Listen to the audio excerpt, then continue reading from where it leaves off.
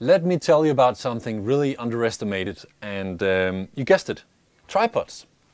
I really like to play with tripods, and the reason for that is that you can not only mount your camera, but also a lot of other stuff like lights.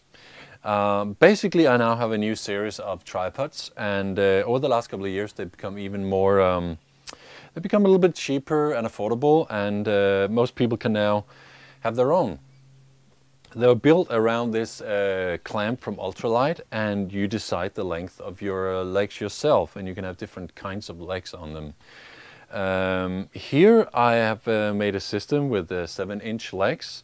I've added some arm balls and a clamp, and whoops, I've added a GoPro on it, which is great if you want to do a time-lapse with GoPro or just a stable shot underwater. Here I've got a different version with adjustable legs, great for traveling, and you can also set them up quite awkwardly if you have a rocky bottom and you need to place your camera in a tricky position, then that's doable as well. And last but not least, I have the video head on it here, and I get a lot of questions about this one because people want to know if they should use this for their camera, regular cameras to take pictures with.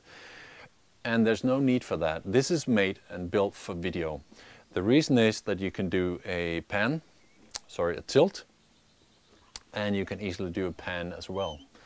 And not many tripods will let you do this underwater and where it still looks good. So basically a new, I mean, just use your imagination and figure out different ways to use this. See, mounting a solar, it's great for macro. It'll give you a nice backlight somewhere from out in the distance, even if your body's too busy doing something else. So go and have a look at my website, see the different solutions, and go and get your own.